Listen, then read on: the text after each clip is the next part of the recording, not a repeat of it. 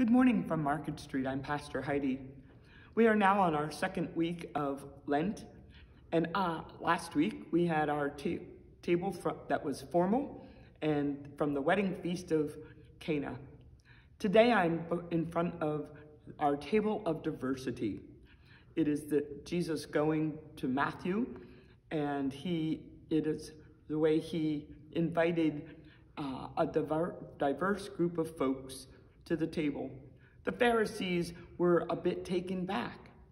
And so you can see our table with the different bears, the different pieces of artwork that have been brought in by Pat McCardle. You can certainly see that at this Sunday's worship. But it challenges us as we are nearing 1 year dealing with the pandemic. We've been isolated and withdrawn from folks, but we are now coming to a place where we might be ready to invite people to our own table.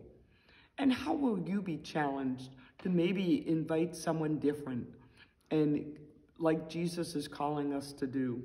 And so I am challenging myself, challenging all of us to think about extending our table beyond the walls and invite someone different as we begin to move beyond the pandemic. I hope to see you this coming Sunday at 9 or 11, and have a blessed and holy week as you continue journeying to the cross and invite others to the table. Amen.